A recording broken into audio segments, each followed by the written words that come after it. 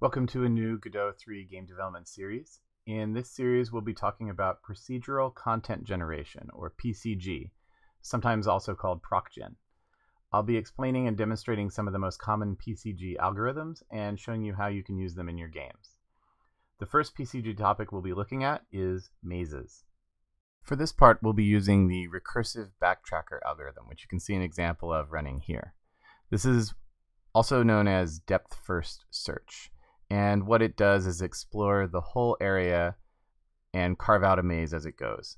And it's one of the easier maze algorithms to implement, so it's a good one to start with. And so what it's based on is a grid. So we have a grid of squares. Restart it again here. We have a grid of squares, and the algorithm explores the grid by cell, connecting them as it goes, but never crossing over itself. In mathematical terms, this is what's called a spanning tree. And this means that there's no loops and there's only one path from any one point to another. But every 2 points on the graph are connected. So there's always a route between point A and point B, only one route. And that's the recursive backtracker algorithm. Here's an overview of how the backtracker algorithm works. So we start by picking a starting cell. It could be anywhere on the grid. And we mark it as having been visited. And then if any neighbors of that cell have not been visited, then we want to pick one of them randomly and remove the wall between them, add the current cell, the one we started with, to the stack, and make the random chosen neighbor the current cell. And we mark that visited. And then if there aren't any unvisited neighbors, then we take the top cell from the stack and make it current. And we just keep doing that over and over from step 2 until there's no more unvisited cells in the whole grid. Now, if that doesn't make sense to you yet, don't worry. We will talk about what we mean by stack and what we mean by the walls between the cells. But this is the steps that it takes to make the maze, and this is the code we're going to write to generate our maze in Godot. Now the first step whenever you're doing any kind of procedural generation is to figure out how you're going to represent your data. Now since we're using Godot and we want a square grid, Godot has a tile map node built into it that's perfect for this. It's designed to handle a grid of squares. What we have to decide is how to represent the walls between the different nodes. And so here's a picture of a cell. This is one cell in the grid, and the cell has 4 walls. Each of those 4 walls can either be solid or it can be open. And if we use binary representation for that, then we could say the wall, if it has a 1, it is solid, and if it has a 0, it's open. So that means that with any combination of 4 zeros and 1s, we could represent what state the cell is in, which walls are solid and which walls are open. So if we use a single bit to represent each wall's state, then a 4-bit number is going to represent the entire cell's state. And it would look something like this. Now we could represent these in whatever order we like, but I'm just going to use the order west, south, east, north. So the rightmost digit is going to represent the north wall, and that's the 1's place. The east wall is the 2's place, the south wall is the 4's place, and the west wall is the 8's place. And so now any 4-bit number is going to represent any possible arrangement of these walls, and that will be a number between 0 and 15. And every possible tile, if we lay them out, is going to look like this. So these are all the possible combinations of tiles, and that number in the center is what binary number represents that cell. If you get a tile set, a set of images with 16 tiles representing these 16 combinations, you can use that tile set to represent your maze. And so for this project, I've selected Kenny's Road Textures pack. And if we make these into a tile set in Godot, with the tile ID matching the wall pattern that you see here on the screen, we can use the tile map data to record our maze data as well. So whichever tile ID is in a particular cell, say for example if it's number 9, then we know that the east and south walls are open. So this is really nice because it means we won't need a separate data structure to store information about our walls. We can just use the tile ID in our tile map. So if you download the starting project, you'll get a scene containing a tile map with the tile set attached containing all of the road tiles that we just looked at. Okay, so let's attach a script, and we're going to start by defining some properties. Firstly, I have the 4 direction values, the north, east, south, and west, like we looked at in the picture, and their binary values for what place they represent. And just naming them N, E, S, and W is going to make it a little easier to refer to them in code, so that down below, if we put the number 8, well, why is the 8 there? Well, we're talking about the west wall. We'll just use a W. And then this dictionary here, cell walls, is a mapping between those 4 values and what direction they represent, what actual physical direction on the grid is that wall on. So the vector, the up vector is the north wall, the down vector is the south wall, and so on. Next, I have a few more variables that I'm going to track. Tile size is going to be the tile size that we have set in our tile map, which right now is 64 by 64. But if you decide you want to use different size tiles, that can change. And then width and height is how big we want our map to be, how many tiles wide and how many tiles tall. So that's how big a maze we're going to make. And then here I'm getting a reference to the tile map, just putting in the variable map because I don't want to have to type $tile map and do that lookup all the time. This is just a convenient way to cache that get node lookup. And then we have our ready function where we're just going to randomize so that we can get a nice random distribution.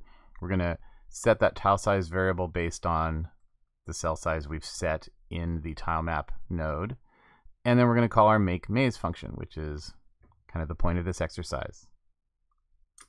And before we can generate the maze, we're going to need a helper function that if we give it a cell and a list of all the cells that are unvisited, will return a list of which neighbors are unvisited, right? Because that's how we, in our algorithm, check or choose which cell to move into next. So given our current cell and all the unvisited ones, this will go through and check each of the neighbors. And if the neighbor is unvisited, add it to a list and return that list. So that way we know which potential cells we can choose randomly to move into. And that'll take us to our make maze function. So the make maze function is going to start by declaring a couple of variables that we're going to need. We're going to have an array called unvisited that's going to keep track of the tiles that we haven't visited yet. And then we're going to have another array to be our stack. So GDScript does not have a stack data type, but we can use an array because we can use the append method, which tacks an object onto the end of the array, and then we can use the pop back method, which will remove the rightmost element of the array. And so that'll make it act like a stack. Then we're going to clear the map and set all of its tiles to solid by looping through the width and the height. We're going to add every tile to the unvisited array, because to start with, they are all unvisited. And then we're going to set every cell location to north, east, south, west, which combined together is 15, and that's the solid green tile. Then we're going to pick our current starting cell. We're going to start in the upper left-hand corner, but you could start in any cell of the map and the maze would work just as well. We're just going to pick the top left corner and remove that from the unvisited list. And then we're ready to start the actual maze generation algorithm now that we have everything set up. Now some of you may be wondering what's going on here with this weird symbol here in between the different direction letters. And in GDScript and in most other languages, this is what's called the bitwise OR. What does that mean? Well, let's take a look at the definition here. So when you use a bitwise operator between two numbers, it means that it operates on those numbers as if they were in binary. So digit by digit in binary. So for example, if I have 11 or 5, my result is going to be 15. And the reason for that is if we look at the numbers in binary, this is the number 11, this is the number 5. And we do an OR operation on each digit.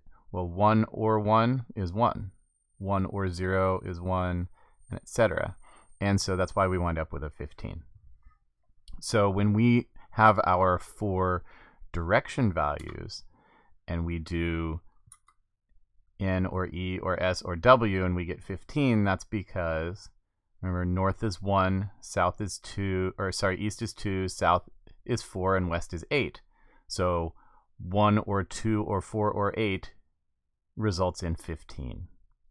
And that's why we have that. So this is a pretty common operation when you're using different, what are called bit flags, different positions in a binary number to represent different values. And so that's what we're doing with our 4-bit number here. Each bit is representing one of the walls, and ORing them together will give us the result of having all 4 walls. Now there's also a bitwise operator called AND, which we're going to use later, so I'm going to explain that in a little bit. So now we're ready to run our algorithm, and here it is. So as long as the unvisited array is not empty, there's still unvisited cells, we're going to keep doing this procedure. And the procedure is just like we talked about in text earlier. We're going to check the neighbors of the current cell. Right, this is our function that gives us how many unvisited neighbors we have. So if we have at least one unvisited neighbor, we will pick a random one, put the current cell on the stack, then we need to remove the walls between the two. So next minus current is going to give us a direction vector for which direction we just moved in. And so using that, we can get the cell at current, and we can subtract whatever direction that is. So for example, if the current cell has a value of 15, we're going to subtract cell walls dir. Well, dir is, let's say we moved up. If we moved up, then the direction is going to be 0, -1. Well, 0, -1 means we remove the north wall, so we subtract 1. So our 15 will become 14, and that is a cell with the north wall open. For the next cell, we do the opposite. We just reverse the direction because we want to remove the south wall of the cell above us, right? If we move the north wall from the current cell, we need to remove the south wall from the one we moved into. Then we set the map cells to match those values, right? These are the values. We calculated these values. We set the current cell to 14. We set the next cell. Then we make the next cell the current cell and take it out of the unvisited array. And now we have a new current, and we'll do it again. And we'll keep doing it again unless we have no neighbors. If we have no neighbors, then if there's something in the stack, we're going to pop the next one off of the stack and use that. That's the backtracking part. That's going to make us go back. Now, if we run this, we're going to see a maze, but it's going to just pop up. Boom, there's our maze, right? We started here, and off we went. And that's nice, but it's also sometimes kind of nice to see everything running. So at the end of the while loop here, we can add a yield. And if we yield, we'll say get tree idle frame. So that means we want to basically update the screen. It's going to update the drawing on the screen every frame or every iteration through this while loop. And so we'll see the maze sort of get generated slowly. And so you see how it is backtracking. I made the size a little bigger than the screen is, so it's going off the screen a little bit. We can correct that. But you can see we're slowly going around and uncovering tiles and then backing up when we hit a dead end.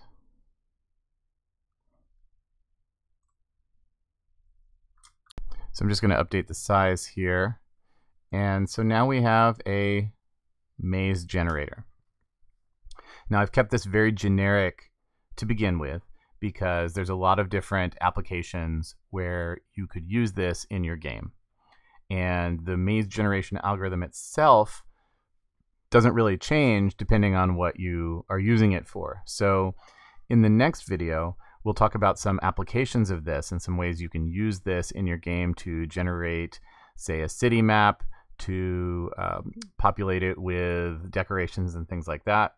You can use this for an isometric map. You can use this with a 3D grid map. There's a lot of different possibilities, and we'll talk about that a little bit more in the next video. Please leave your questions and comments in the comment section below, and I'll see you in the next video.